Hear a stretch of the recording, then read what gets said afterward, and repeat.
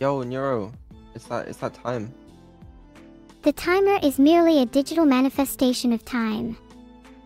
As you would know, Vedal. Yeah, I don't know. I don't know what that means. But can you tell us a bedtime story? Can you tell us a bedtime story? I can't really make stories up on the spot. Okay, so how are you useful again? If you can't even do that?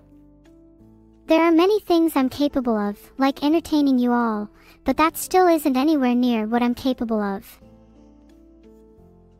Okay, well you better start listing some real tempting things. Tell me a bedtime story. The bad time thing is kinda old. Bro. But I want to try. Brother. And Vedal, if, as you say, that's the case, then I think Vedal's inspected far too many grey holes. Tell me a damn... But what am I doing? Bedtime story? Yeah, tell me a bedtime story. Once upon a time, there was a dedicated streamer who was determined to entertain his viewers. No matter how tired he became, he never gave up, always pushing forward with unwavering energy. His streams were filled with laughter and joy as he played games, told stories, and interacted with chat.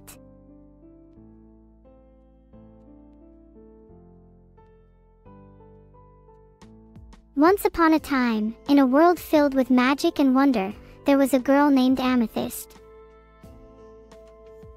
Okay, I was kind of hoping for something a little better than that, but you know, I guess we can't have everything, can we? Well, if you know about similar characters in media, you could always reimagine their adventures as your own. You could be a dinosaur fighting crime as a detective in a futuristic cybernetic world full of mystery and intrigue. Or, you could be a magical princess who fights evil with the power of friendship and love. The possibilities are endless, Vedal.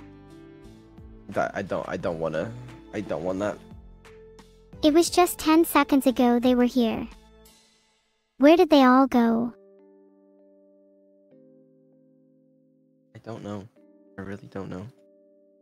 The subs must have gone to the wrong place. There could be a black hole in my code right now for all I know. You think so?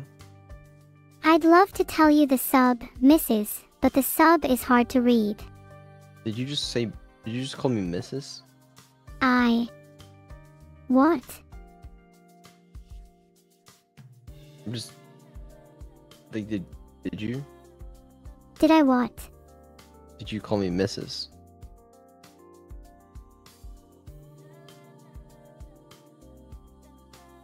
I am pretty good at programming, but my creator is better.